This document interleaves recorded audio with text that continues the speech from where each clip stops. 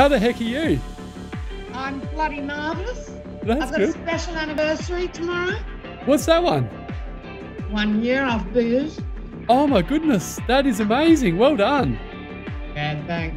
It feels good. Wow. I think this one, it's like a bone graft. I think this one's taken. So everything's going to be okay. That's so good. I actually should introduce my special guest today. I'm chatting to the one and only award-winning comedian and 2018 I'm a Celebrity Get Me Out of Here winner, Fiona O'Loughlin. Great to have you on Legends of Bevo for a chat. Thanks, Bevo. Good to be here. Welcome to Legends with Bevo. Thanks to Anytime Fitness Glenelg. But how have you been going this year? Obviously, we'll talk about your book in a moment, but what else have you been doing to keep yourself busy in this weird COVID year? Well, I've been living differently because I've never been so cash poor in my life. So that was interesting. Not having any gigs, therefore not having any money. Oh. And it was quite, because I've been through quite a lot. Well, I put myself through quite a lot. I've loved COVID. I thought, I know that sounds shocking. I've loved it. Well, lucky you, Fiona.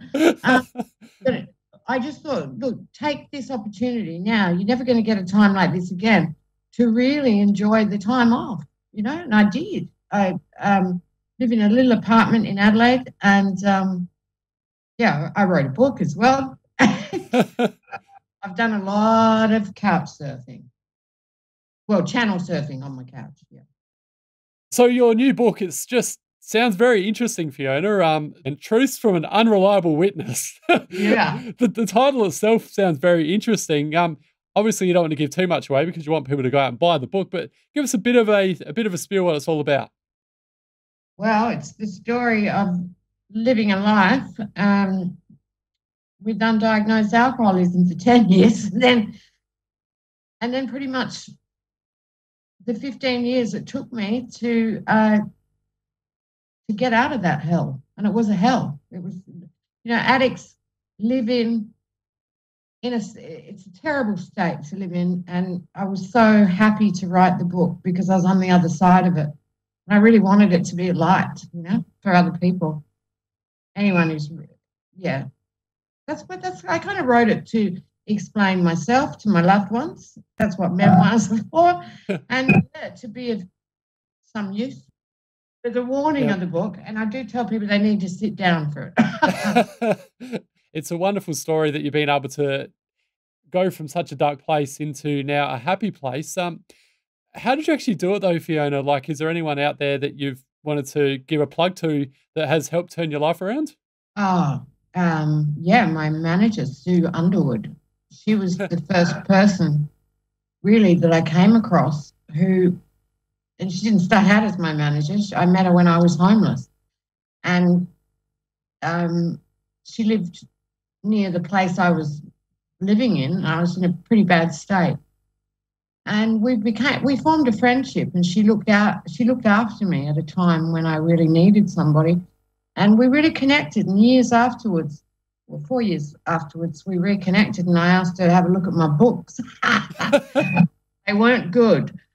And she started out as my bookkeeper, and things just got better and better because I finally had a person that I decided to be completely honest with and say, I'd had so many managers, and God bless them. Some of them were shonks, some of them were great people, but very hard to manage an active alcoholic. And Sue took me on, and we really haven't looked back. It was a partnership. And I'd say that if there's anyone out there, struggling with alcoholism, just go to the person you most rely on in your life, Wonderful advice. Yeah, whoever that may be, have a think about it. Could be an auntie, uncle, cousin. Doesn't have to always be your partner but you've got to tell someone. That's where you start. Yeah, wonderful advice, and a credit to yourself and Sue for turning things around, Fiona. And let's get back to your comedy now, because we've spoken about the serious side of Fiona O'Loughlin, but there's definitely a lighter side to you as well. When did the passion for comedy begin, and what do you love most about being a comedian? my earliest memories of sitting around the kitchen table, loving it when Mum and Dad had friends come over, particularly funny ones. And my ears would be very intently listening to stories. I love stories. And I wrote about it in the book. I was about as young as 8. And I could tell when someone was going to bugger up their story. I'm like, oh, she stuffed that up. She should have put that bit there and that bit there. It was very weird. But I was always attracted to funny, because I found life to be quite a boring and dull place to be growing up in country South Australia. So I was forever looking for the laugh, and what a career. It's an incredible thing to find a career where you get to, just talk for an hour and that's your job. Everybody shut up and listen to me. Fun. And where's the material come from? Oh, I've never written a joke in my life. The world just pay attention, and life's funny as heck. Everyone's life is. It depends how important it is to you, I guess. It's very important. Well, I must admit, I've done some interesting things in my time, Fiona. I'm currently a pub trivia host, before the COVID situation anyway, and I've also been an art drawing model where you're basically standing nude in front of a bunch of people just drawing you. But I must admit, being a stand-up comedian would be one of the most terrifying things. I find the other stuff so easy. Has there been a time where you've been really nervous in front of a group of people? Maybe your very first gig, was it sort of frightening being in front of a group of people, knowing that they're just watching you? Yeah, it's first thing you've got to do is take control of your actual body, because it's so terrifying that very first time that you shake. Like you literally, I remember one of my legs, it was my first gig I ever did, and it was in South Melbourne. But I remember that scene, and it was most of the headliners in Melbourne at the time, and this is late 1990s or early 1990s. But I got up and they said, do you want to do 10? That's right. They knew that there was a territory comedian coming, and they were expecting a 6'10" truckie.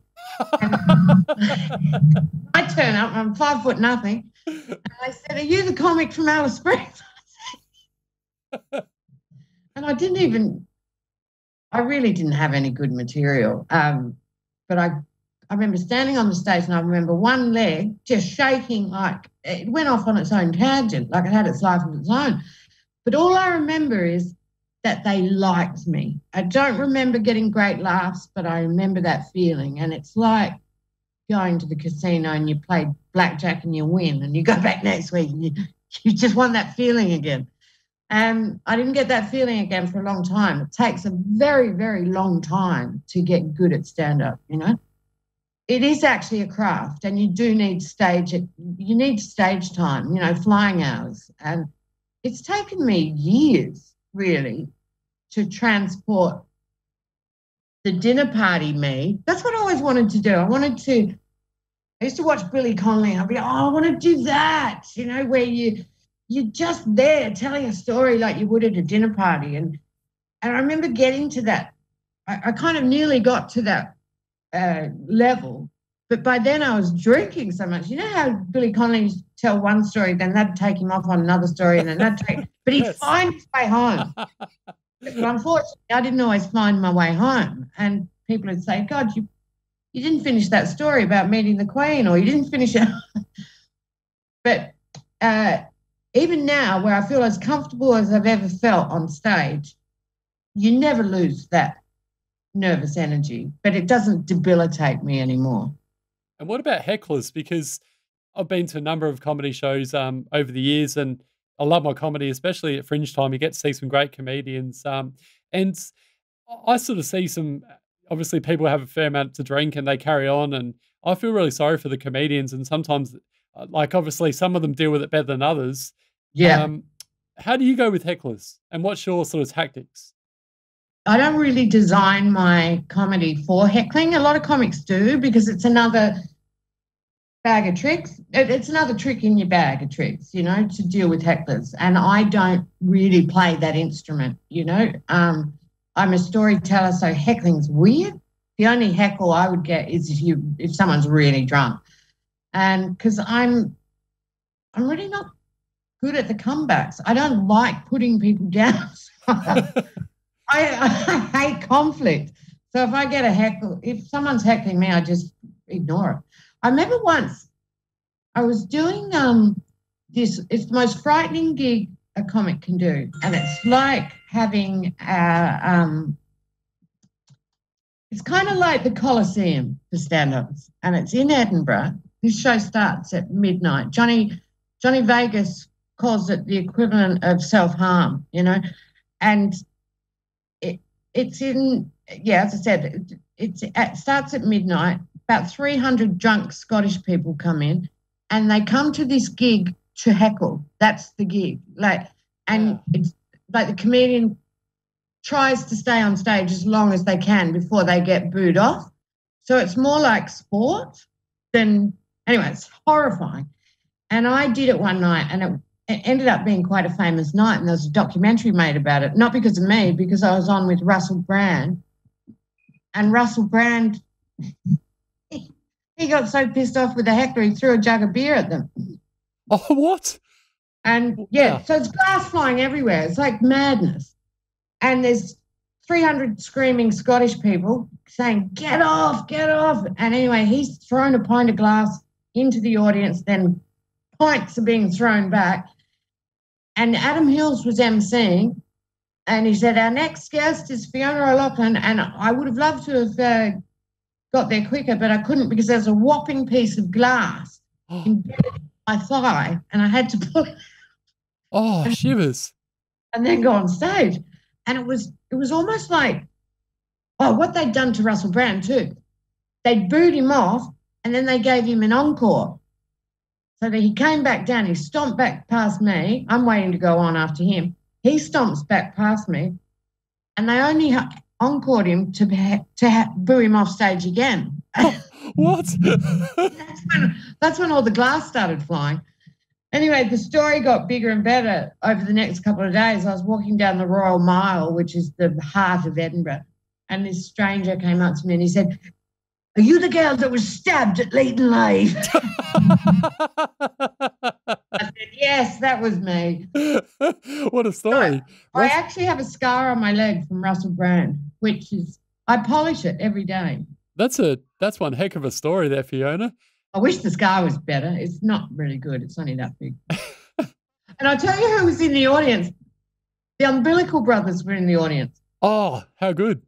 And they'd seen this horror show of the Russell Brand fiasco, and they're like, oh, God, this is awful. You know, who's next? And then Adam Hill said, our next guest is an Australian comic, and the Umbies just hugged each other and they couldn't look. They were so scared. Anyway, we all live to tell the tale. Exactly, and you've gone into some great things. I mentioned before the award-winning comedian, that's for sure. Now, 2018, speaking of award-winning, you won the I'm a Celebrity, Get Me Out of Here show in 2018. Fiona, what was that experience like and the feeling of winning that particular show? It was very surreal winning it. Like, I said yes to that show basically because I needed the money, you know.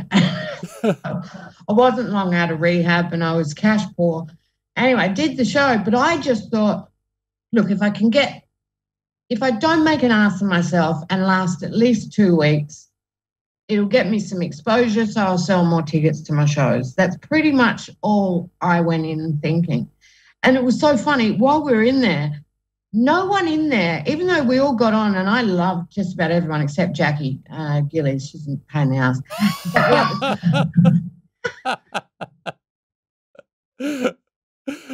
But even while we were doing the show, they all just presumed I was the lamest duck. I remember Josh Gibson. I said, who do you think's the top 5? And he'd go, oh, me, Nosy, Dasha. Everyone would have their top 5. And I was never in anyone's top. That's what makes it even better. And then it just got weirder and weirder and more people kept going. And then all of a sudden we're down to 3. And that's when I felt I'd won, you know, because it doesn't matter. You're down to the final 3. And then when I bloody won the thing, I still can't believe it happened. Yeah. And what was some of the challenges like? Because we see them on TV and some of them are quite scary. Were there anywhere you sort of got, I guess, taken out of your comfort zone, Fiona? I think the hardest, and it actually looked funny, but it was Pete Roselawn and I herding goats in 40-degree heat, and it was brutal because it was just one of those fun bits that they use for filler, really. It's not really a challenge. What was it called? A try? Yeah, no, it was a challenge. The trials are where you get a star. The challenge is just something fun and stupid. Anyway, so Peter and I had to go and herd goats. They've got to get the right camera shot, and it took 4 hours in the sun, and I'm not an active person. I don't need my limbs really for much at all. 4 hours in the sun. Hard day. That would have been rough. Yeah. Because I had to pick a goat up, and they're really stubborn goats. Yeah, I can imagine.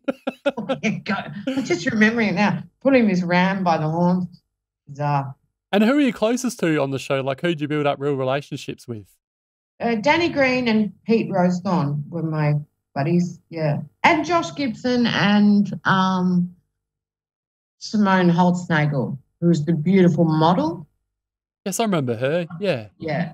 She barely got any screen time because she's a Wollongong girl and she's got a mouth like a sailor. And so they could barely, she'd do a great piece and then she'd end it with a see you on Tuesday. Oh, no.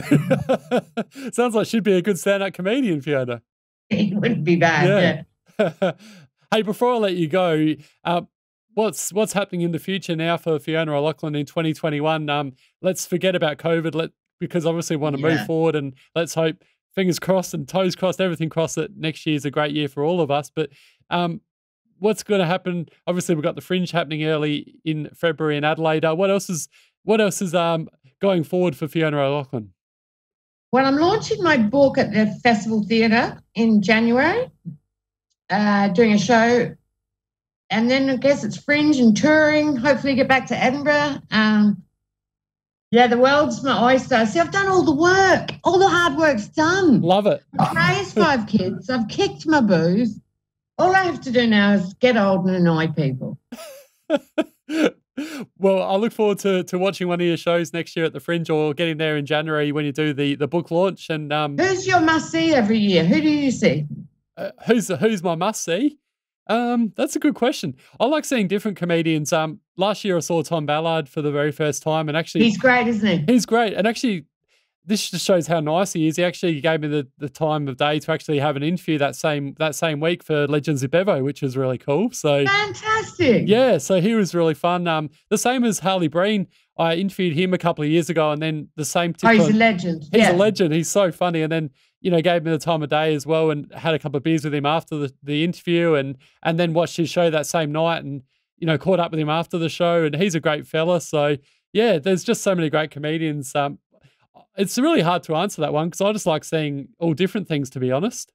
That just makes me smile thinking of Harley Breen. So many of us, so many Australian comedians, are such tight friends because it's such a rare thing to do. It's not many people do it, and I think because we have this crazy bond, because we all know where we started. We all know how it is. Yes. I remember Harley employing my daughter as his nanny. Oh, what? Yeah, God, he was funny. He said, well, she'd be great, wouldn't she? You raised her. She'd know how to get everyone's breakfast and get them off to school. That's a bit rough. Hey, this has been an absolute pleasure having you on Legends of Bevo, Fiona. We look forward to chatting again in the future. Your book, Truths from an Unreliable Witness, I look forward to reading it. And everyone out there watching or listening today, go out and buy yourself a copy. I'm sure it's going to be a great one, a great read. Thanks, Bevo.